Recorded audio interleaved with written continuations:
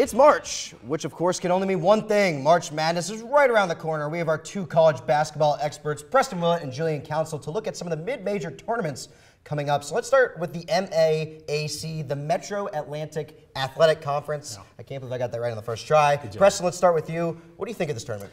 Well, the thing that makes this tournament so special is this is a high-scoring conference. They have leading scorers up in the top 5 every single year. This year they have Anton Mason of Niagara and Billy Barron of Canisius. But this is just a very exciting conference to watch, the up-tempo style of play, and they have a lot of good teams this year, such as Iona, Manhattan, Canisius, as we've seen here. And Canisius actually came to Elon early in the NIT season tip-off. We were very impressed with Billy Barron. Yeah, Billy Barron, one of the highest scoring players in the country, like you said. Antoine Mason, Niagara really aren't having that good of a season, but really the front runners are in Iona and Manhattan. Manhattan and Jaspers were the preseason favorites to win this conference, so I got them winning this one in Springfield. All right, let's take a look at the Missouri Valley Conference, which has had, obviously, the undefeated Wichita State. Is anybody going to take down Wichita State?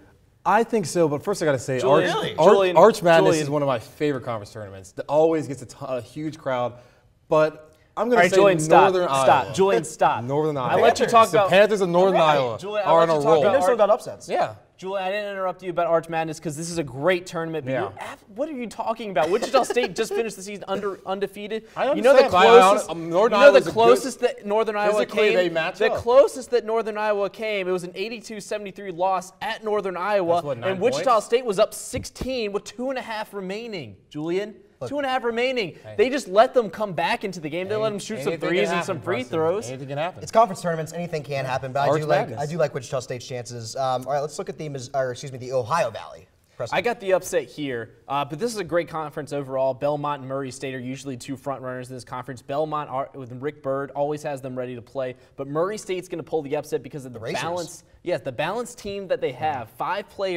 Almost five players averaging double digits on this team. They're always so balanced. If there's going to be any sort of upset in the Ohio Valley, it's going to be Eastern Kentucky, who's a preseason conference favorite. They have returned all 5 stars from last year. Really were supposed to have a good season. But I think Belmont's going to go ahead and win this conference anyway. All 3 of these schools that you guys mentioned are very prevalent, at least in the last 10 years in March Madness. All right, last conference, the WAC. St. Mary's, Gonzaga, BYU. Big conference. Who you got? Yeah, West Coast Conference can be in Las Vegas. I have BYU. They don't really defend that well, but Tyler Haws, who's a Conference Player of the Year, and boom, they put up plenty of Gotcha, Julian. Don't defend well. Tyler Haws. Yeah, they rely on Tyler Haws, and they don't play defense. They definitely don't rely on Haws. They're tied for the worst defense in the West Coast Conference right now. I have Gonzaga doing this because they play defense and offense. Imagine that, playing 2 sides of the basketball. Now, do you see any of these teams, if they don't win the conference tournament, sneaking into the tournament? Absolutely. I think BYU. I think BYU could get in. Gonzaga is the same if they were going to have to win the conference tournament. All right. Last but not least, let's take a look at our own school. Elon suffered a pretty tough loss to Davidson at home on senior night on Saturday.